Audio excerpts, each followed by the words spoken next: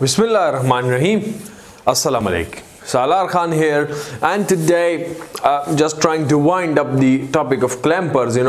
This is the topic today we discuss is the voltage multiplier circuits, right? So the same capacitors and diodes, a combination of capacitors and diodes are used, so that is why I said that we would do this one as well over here.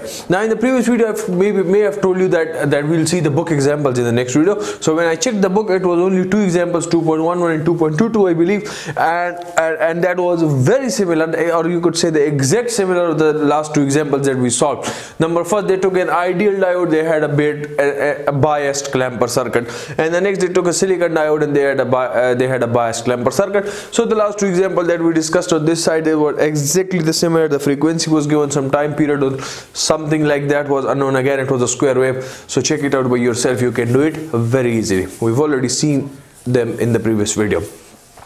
So I did not want you to make any more video. I thought it would be 3 or 4 examples, so we could make another video, right? Yes. So anyways, today the topic is voltage multiplier circuits. So what is a voltage multiplier circuit? So you know very well what would it do. As the name suggests, it would multiply something to the input voltage, right? It would multiply something. So that something, depending on that something, then we have a voltage doubler circuit. So which means what? The input would be multiplied with the factor of 2, so in the output you will get a twice of the input. How is that? We'll see. You have a voltage tripler circuit. So in the tripler would suggest what, that the input is multiplied with a factor of 3, so the output would be 3 times the input. Similarly, you have a voltage quadrupler circuit, so that would be output would be 4 times that of the input. Yes. So and you can further go on and on, name it for yourself, whatever it is. So the thing is, today that we discuss is the voltage doubler circuit. Okay, today let me keep writing on the board as well. So we discuss is the voltage doubler circuit. So what would it do? The output would be, now you could suggest that the input is an AC waveform, the output is a DC value, as in case of the half wave rectifier. But in the half wave rectifier, what did you have? You have the output peak value. The peak value of the output is the same as that of the sinusoidal input. If the peak value of the sinusoidal input is Vm, the peak value of the DC output is also Vm.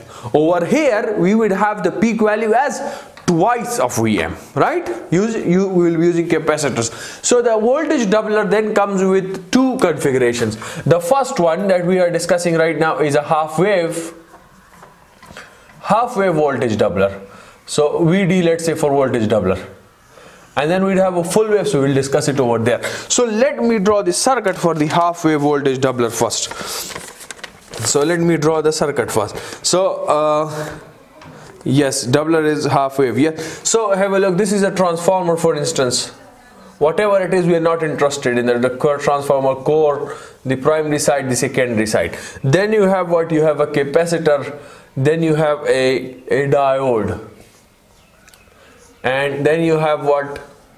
You have another diode in the reverse manner. And then you have what? Another capacitor. So let's say we name this capacitor as C1, this diode as D1, this capacitor as C2, this diode as D2. The input, let's say we are not interested in any transformed input or magnitude generator or anything. The main thing that our circuit is getting is this input, right? So we are interested over here. Whatever the magnitude or whatever the transformer is doing, it's stepping up the input, it's stepping down the supply. We're not interested in that, right? Yes. So what happens is, we will talk about the sinusoidal input, for instance. We'll talk about the sinusoidal input, and you know the conditions for the diode to be forward or reverse biased, and you also know the charging and the discharging of capacitors from the previous videos. We've seen when the angles properly, we've seen them in a greater detail, when it charges, when it does not charge, when the diode is on in the charging. So the angles we've already properly seen. We'll not go in that sort of a detail over here. I will only consider the maximum value directly, because the capacitor is charged to the maximum value. You know that very well. And the next thing is that it would not discharge quickly. The time constant of discharging tau would be far greater than the T/2 value, so it would not discharge during the negative cycle where the corresponding diode is off. Yes, yes. So I've said many things. So the thing is that the tau value is far greater than t by 2. And one other thing I also said, so let it be when we need to, I'll tell you again. So the thing is, you know very well that the voltage across the diode, right? So in order for this to be forward biased, the voltage across the diode should be greater than 0, isn't it? It is. So which means the voltage across the diode is what?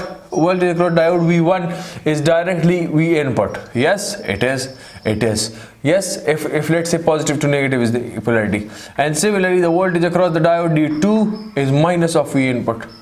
Right, so for the diode to be forward biased, for VD1 to be forward biased, the V input should be greater than 0. So diode will be D1 would be forward biased. And similarly for this, if the V input is greater, negative of V input is greater than 0, which implies that V input is less than 0, so the diode D2 would be forward biased. Yes, so this automatically suggests the positive half cycle and the negative half cycle. So let's say for the positive half cycle, if this is the polarity plus minus, right? Yes. So what do you have is plus connected to P side, minus connected to N side. You could say it like this as well. D1 is forward biased in this particular case, right? So which means what, that D2 is reverse biased because the V input is greater than 0, right? This is the case, V input is greater than 0. So D2 would be reverse biased in this case. So what would happen if you want to draw the equivalent circuit? You could draw it. Let's say I have a plus minus input voltage, and the input voltage, let's say I'm taking the maximum peak value, right? The maximum peak value only. Let's say, and this is the capacitor, so this is connected to positive, this one is connected to negative. This would be shorted out if I'm using the ideal diode, right? And the next is open circuit, so nothing to do with that. So what can you do? A current would flow through the circuit, and if a current flows through the circuit, what happens is that you have the capacitor voltage VC1. This would also be equal to Vm, which is the input voltage. It would charge up as a sinusoidal, you know it very well, it would charge as a sinusoid, but the maximum value that it would attain, the fully charged value, the maximum value is Vm.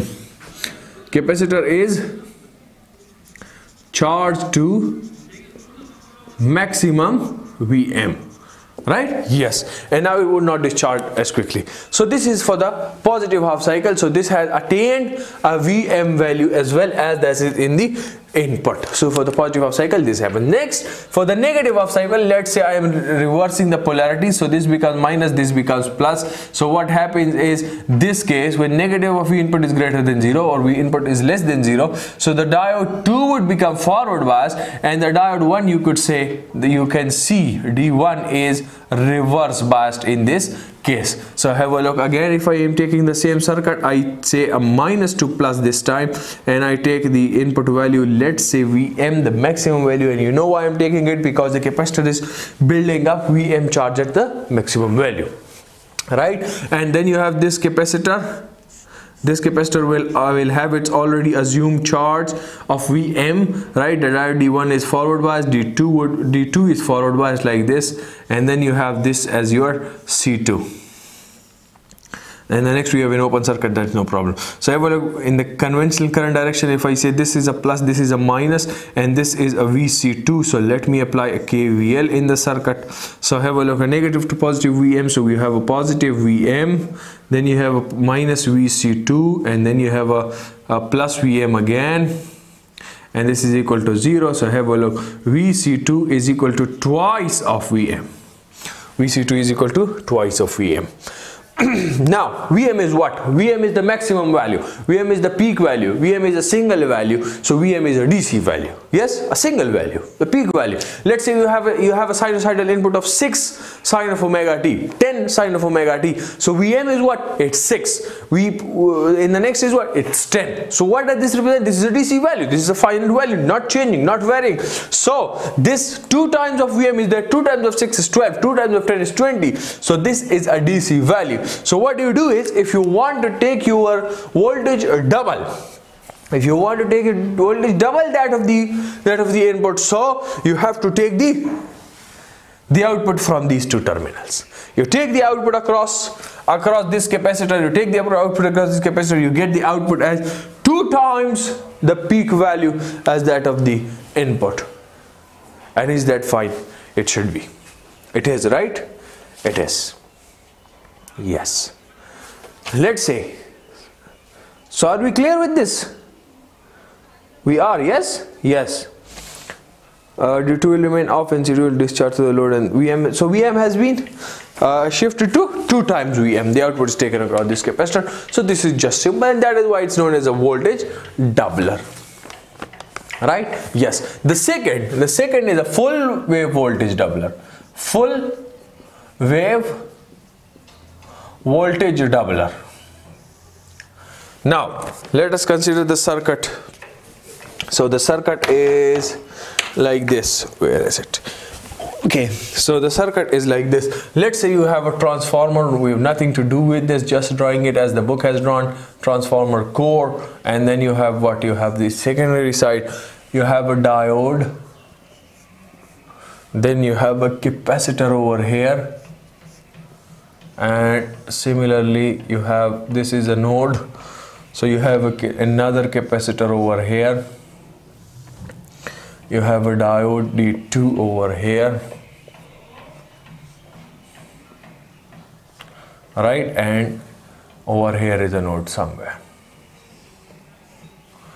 Yes, yes. So let's say this is a diode D1, this is a capacitor C1, this is a capacitor C2, this is a diode D2. Right? The input that we are interested in is across this, because this is our supply, right? So we input, I would write over here, this is the supply voltage, Vs supply. So we are requiring, maybe our requirement is of the input is less than Vs, so this is a step down transformer. Maybe our supply is requirement is greater than that, our input requirement of the circuit is greater than that of the supply, so this is a step up transformer. We are not interested. The thing that we are interested is the input to our circuit. Yes, yes. The thing is, which I forgot to mention over here, is that the capacitors that I am using over here, they should be initially discharged. Initially discharged capacitors. Yes, yes. So they should not have any charge from the beginning. So these are the 2 points that you need to remember till now. Yes, yes. Now again, let's considering a sinusoidal input, but I will consider only the peak value Vm. Why? Again, because the capacitor will build up to the maximum of Vm. Yes, yes. So let's say we discuss it. The positive cycle. So for the positive cycle, have a look. If this is the plus terminal, this is the minus terminal, so diode D1 is being forward biased, diode D2 is being reverse biased, right?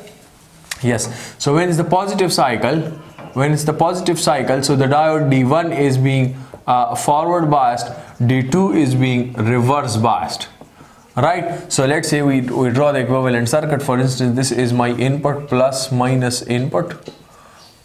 This is being forward biased. We have a capacitor C1, let me name it as a VC1, the voltage across it. So this is complete, and then next is an open circuit, so no need to draw it. So what do you have? Plus connected over here, minus connected over here, a current would flow. So VC1 becomes equal to the V input, which let's suppose I'm considering only the peak value, Vm. Yes, yes. Now it will have such an amount of time constant, it would not discharge during the next cycle where this D1 is off. So in the next cycle, that is in the negative half cycle, so let's say if this is negative, this is positive, the negative half cycle has arrived. So what would you do is that this is negative, this is positive, so what will happen? This D1 is reverse biased. So the time constant of this capacitor is such that it would not discharge during the period where D1 is reverse biased, which means it would not discharge during the negative half cycle. You know it again. Why am I saying it again and again? So I'm sorry. So this is open circuited, right? It is right. So what do you have? You have your circuit to be like this. You have your circuit to be like this. This diode is shorted. This is a capacitor C2, let me name it as a VC2, the voltage across it, and then it goes like this. Yes, yes. So this is a Vm, let's say, and the plus connected over here, the minus connected over here. So VC2. So have a look, you have a plus 2 or moving in this direction. Negative to positive is VM, and then positive to negative VC2. So VC2 is again equal to VM. Yes? Yes. Now if you need what? Twice times twice times the input value, so you need to take the output where? You need to take the output across this. The series combination of the two. So what are the polarities? This is the polarity plus minus, this is the polarity plus minus for this, and let's say this is the polarity plus minus for this as well. So which means what? That V0 is equal to VC1 plus VC2, which is equal to VM plus VM. So this implies what? That again V0 has become equal to twice of VM. So you've got another value. You've got a value that is twice the peak value provided by the input. Yes? Yes. Okay, so the thing is, and one thing you should also keep in mind is the PIV rating. So the PIV rating in this case and in that case, for both the cases, for each of the diode is twice of VM, and you know why. PIV rating of each diode in both the cases is twice of VM, and let me just confirm this point from the book. Is it twice of VM for both or not? It is. It is. So without the center taping you are getting a twice of VM, and you know what is the difference and whatever it is. So this was just all about the voltage doubler circuits. You have obtained the output where the peak value is twice that the peak value of the input. The input is a sinusoid, the output is a DC value, the same as a rectifier circuit. But in the rectifier you have a limitation, you will get the same peak as you got in the input. So I believe that is it over here. Now what is the difference between a half wave and a full wave voltage doubler? Let it be your homework. Let me give you a point, is the ripple voltage. Leave the ripple voltage, just let it go, just let the difference go. Or if you are interested, read out the book. The book has not gone into detail. If you know anything about it, what's the difference between a half wave voltage doubler and a full wave voltage doubler, let me know in the comment section. That is an assignment for you. I've explained both of them, half wave, full wave. What is the difference? I've told you the peak inverse rating. Tell me the difference in between the two in the comment section. Till the next video, I say goodbye.